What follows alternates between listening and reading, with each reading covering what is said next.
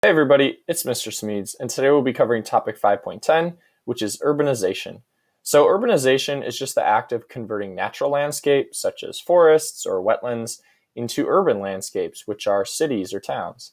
So today we'll discuss the environmental issues that occur with urbanization. We'll talk about some of the causes and why it's expanding in the United States and many developed nations. And then finally, we'll talk about some of the solutions. So our objective for the day is to be able to describe the environmental effects of urbanization. We'll talk about how it can lead to something called saltwater intrusion and how it can lead to increased fossil fuel combustion and therefore CO2 emission into the atmosphere. We'll discuss how urbanization replaces pervious land with impervious land. That means land that does not allow water to infiltrate into the ground. And then finally, we'll discuss why urban sprawl is occurring, and that's this process of population distribution heading from dense cities out to less dense suburbs. Our suggested science skill for the day is describing a disadvantage or a drawback with a potential solution for a problem. So the first thing to know about urbanization is that it is the removal of vegetation and natural landscape and the conversion of that natural landscape to an urban landscape. So one of the problems here is that this replaces the soil, the vegetation, so it could replace valuable ecosystems like wetlands or forests, and it's going to replace them with impervious surface. Now, impervious surface would include things like concrete and asphalt that you'd find on sidewalks and roads and buildings. And impervious means that it does not allow water to infiltrate. So water can't seep through the concrete into the ground beneath it. It has to leave as runoff. So if we look at this diagram here, we'll see there's a substantial difference in the amount of runoff we produce in a city, in an urban landscape versus in a natural landscape. In a natural landscape, as much as 50% of the rainwater is going to either infiltrate the ground through shallow infiltration or through deep infiltration. But in the city, that's 15%. And so the vast majority of that's going to be leaving as runoff, and then we're going to get some evaporation as well. So this disturbs the natural water cycle by limiting groundwater recharge in cities and leading to lots and lots of what we call urban runoff or stormwater runoff. We'll be discussing the impacts of that and solutions to it in another video. Another big impact is CO2 emissions. So because we are producing cement and asphalt to actually build the city, that process releases CO2. We're also going to use a lot of machinery for construction. Remember, those machines run on fossil fuels, so that emits CO2. We have deforestation because we need to clear land for the city. So that's going to be the loss of future carbon sequestration. Those trees can't store carbon anymore after they're cut down, and their decomposition after they're cut contributes even more CO2 to the atmosphere. And then finally, as urban populations continue to grow, more people produce more waste. And so we need to dig more landfills into the ground. And the products that we put into the landfill result in even more carbon dioxide entering the atmosphere. And methane, which remember is 24 times as warming as carbon dioxide. Another environmental issue caused by urbanization is something called saltwater intrusion. So as many of the world's largest cities are located near the ocean, we have a lot of population growth in coastal cities. So the problem is that as the populations in these coastal cities grow, they're forced to draw more and more water out of their groundwater resources. What this does is lowers the water table, and it decreases the amount of pressure that the groundwater has to exert back on the seawater. So if we look at this diagram, under normal circumstances, the freshwater is at a higher level. The water table is higher than seawater, and so it exerts this kind of downward pressure that keeps the seawater from infiltrating in. When we have excessive consumption, the water table is going to be dropped, the pressure in the groundwater is decreased, and the salt water is able to seep into the groundwater, and that's going to contaminate this groundwater source that people are using as fresh drinking water. We have another scenario here where sea level rise can cause the same thing to occur. So due to the warming of the atmosphere, that causes the oceans to warm, and something called thermal expansion occurs. Thermal expansion is when ocean level rises just because the molecules of water in the ocean get a tiny bit further apart, and so that can raise sea level. Another issue that can raise sea level is the melting of polar ice caps, and because these melt, they add water to the ocean. That just increases its volume, so it increases sea level. So we can see here in the diagram, as sea level starts to rise, that salt water is able to overcome the pressure of the groundwater, and it seeps into the fresh groundwater source, and now it's contaminated with salt water.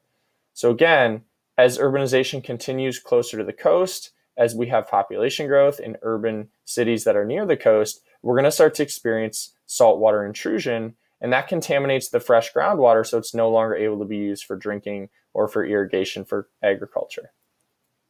So now we'll talk about some trends in population movement. So we can see in this graph here that from 1950 to 2000, we have a dramatic shift from rural communities to urban communities, and especially to suburban communities. We'll talk about what that means and why it's happening. One of the main causes is that people move from rural communities into urban areas for increased job opportunities, for things like entertainment or cultural attractions. So there are often sports teams, there's big music venues. There's just a lot going on in these dense urban areas that attract people to move there. This can actually decrease people's individual environmental impact. And that's because urban areas are more densely populated. So they're more walkable. It's easier to get around without driving as much. Typically, homes are going to be smaller in these densely packed urban areas. And so on a per person basis, environmental impact can actually be minimized by living in more densely populated areas. What we should note, especially looking at this graph, is that the highest growth currently is in the suburban population. And those are less densely packed areas that surround urban areas. So this shift in population from these dense urban areas out to the suburbs creates an issue called urban sprawl. So again, this is the movement now away from the densely packed urban areas out to the less dense suburbs that surround them. So again, examples of suburbs of Grand Rapids would be Kentwood, Wyoming, Forest Hills. These are all less dense communities that surround the dense urban area. So we'll talk about the causes for this. One of the main causes is there's cheaper property values. So you can buy a larger piece of land and a larger home for the same price in a suburb compared to in this densely packed city. And that's because the demand for property is so much higher in these cities. Another issue is the affordability of cars and gasoline. So they make it really easy to live out in the suburbs, but still commute into the city for things like work or entertainment. And then we get something called the domino effect. So as you start to see your neighbors leave densely packed urban areas, you're more likely to leave as well. And this leads to a positive feedback loop where there are fewer residents in the city. And so the tax base of the city declines. When residents move out of the city, they no longer pay taxes to the city. So the city's forced to cut services. They can't offer as many police patrols. They can't offer as many bus routes. They can't maintain their public parks in the same way. And so what happens is more residents leave because they enjoyed these services and they're no longer available. This is going to leave businesses to start to move out into the suburbs as well because there's a lower consumer base for them. There's fewer residents.